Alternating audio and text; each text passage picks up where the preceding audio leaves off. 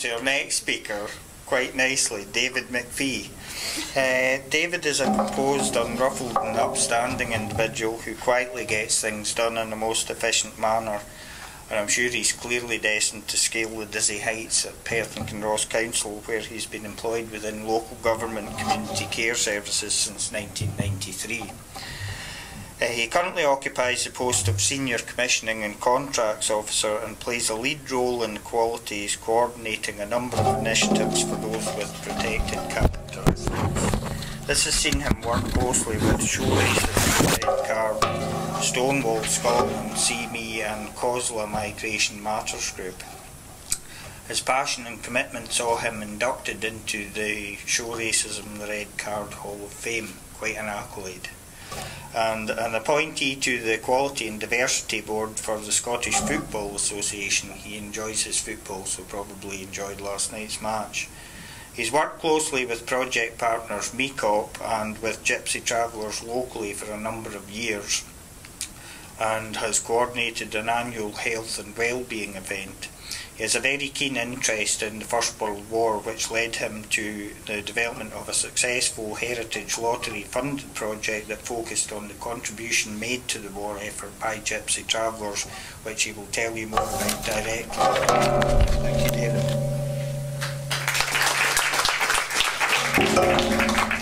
Thank you very much. I think I've got the difficult slot before lunch and after two very well qualified academic speakers, so I hope I'll do that justice to the fact that I've been invited along today and for Shamus's kind introduction. So thank you.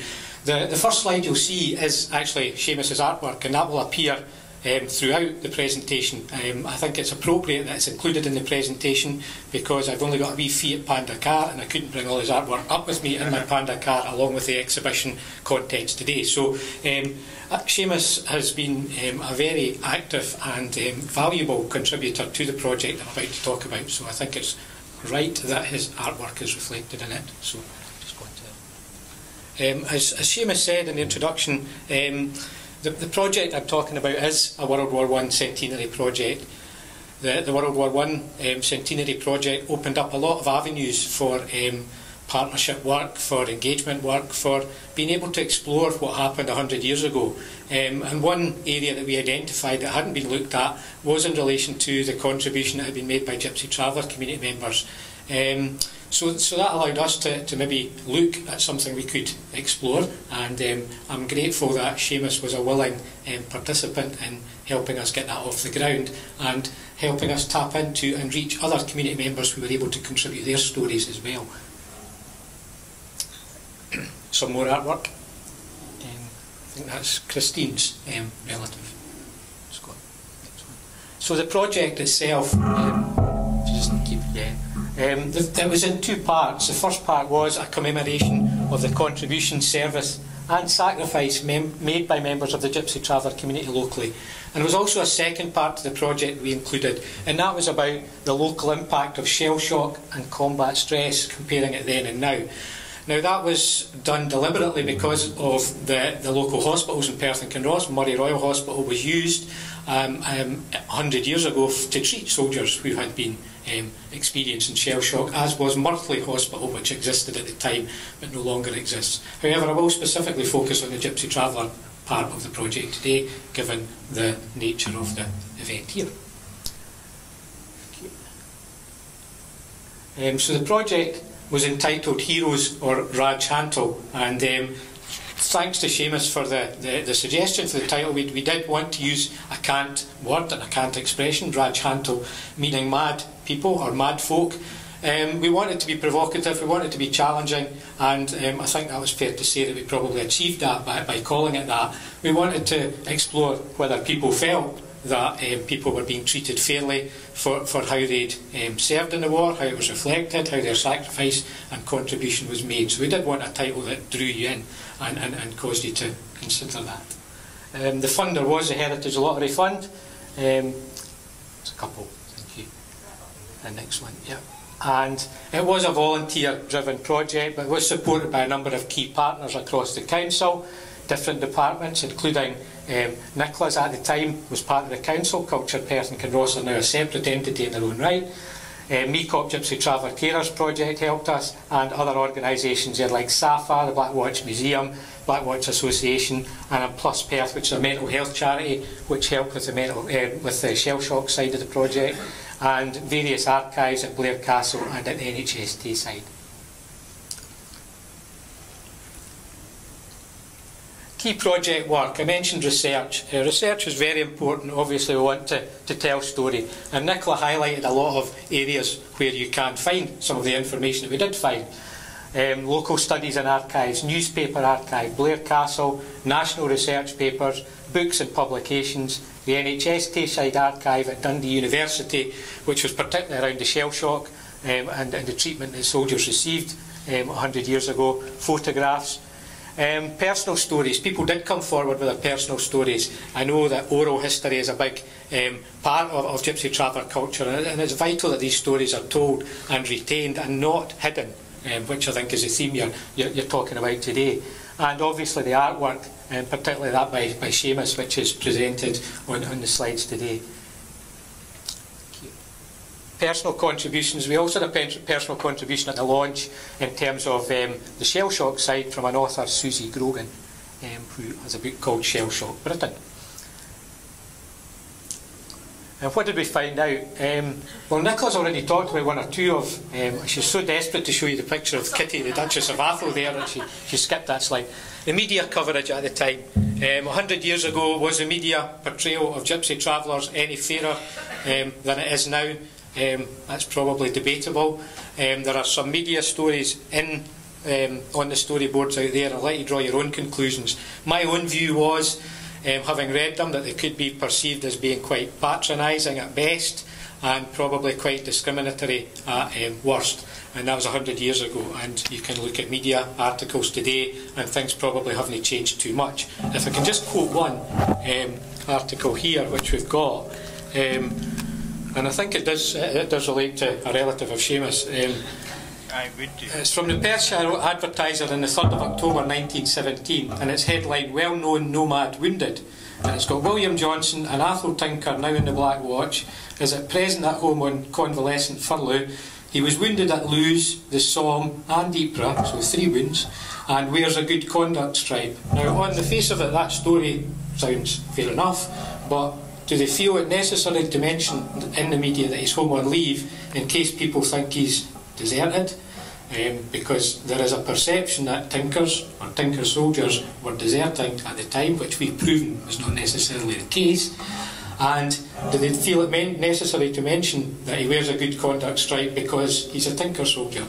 Do they mention good conduct stripe? So it could be read in many different ways. My own view is that it should be focusing on the fact that a soldier's been wounded 3 times, and his contribution should be recognised, how much of an impact that must have had on an individual and his family. But just an aside. So there are a couple of stories like that out there, and I would urge you to read them in more detail and draw your own conclusions.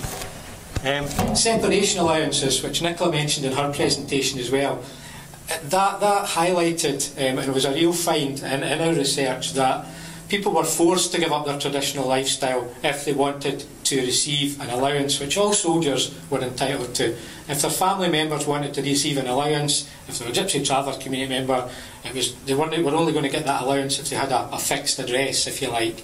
So they had to give up their traditional lifestyle if they wanted to get the allowance that they were entitled to for their family members facing a bullet. A bullet and a shell and a gun didn't have an address on it for these soldiers. All these soldiers were facing the same sacrifices, but their families had to give up their traditional lifestyle if they wanted to receive the separation allowance. And I think that's quite shameful, but certainly a real find. Departmental Committee on Tinkers, I won't dwell on that too much because Nicola's mentioned it quite a bit. But again, it's authority looking at lifestyles of a community, of a society. And again, 100 years on, we've still got governments and government groups looking at health, welfare, education and housing around travellers and their lifestyle. So how far have we really moved in that 100 years? I don't know.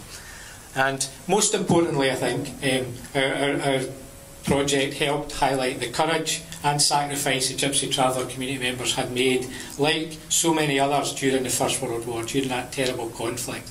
And I think those personal stories, which again are on the storyboards outside, which are in this booklet, which is free, so please take one. We've got a lot, so please go away, take it. Tell those stories, and if there are others out there that are hidden, that we don't know about, please come forward and tell us them. Please let us know. The more we have, the more we can leave a lasting legacy of the contribution that was made by Gypsy Traveller community members. Just about finished.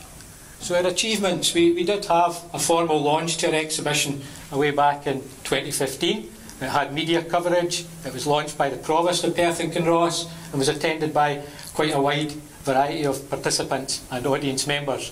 Our storyboards there, a sample of which are outside, they're a lasting legacy. They can be used if you want to borrow them for exhibitions elsewhere. Please contact us. We're keen that this story is told and is there to be told for as long as people want us to tell it.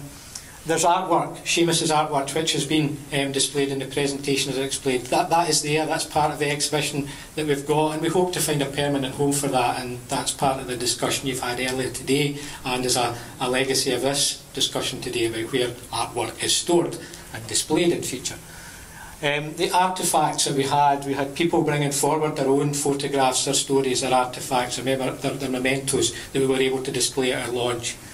We have a booklet which I mentioned and I will plug again. Please take this booklet. It is a lasting legacy. It does tell in more detail than a 10-minute presentation can do justice. The postcards was a selection of Shamus's artwork which were used for promoting the launch of our exhibition. Again, there are some there. Please take them away. And it's wonderful artwork. Why shouldn't you take it away? And finally, we were able to highlight the exhibition and take it across to a number of venues across Perth and Kinross, and most recently I was able to show it in Glasgow at an event that Shamus invited us along to. So we are keen to get that exhibition taken out as wide as possible. If people have venues, free venues would be better. It doesn't cost us anything. We would happily share those materials, and we hope that in time the contents of the exhibition can have a permanent home somewhere in this area. I think that's me, probably. So thank you very much for, again, inviting me along today, and I hope I've given you a brief overview of the important project that we were involved in. And again, I'd like to thank Shamus particularly for his contribution to today. Thank you.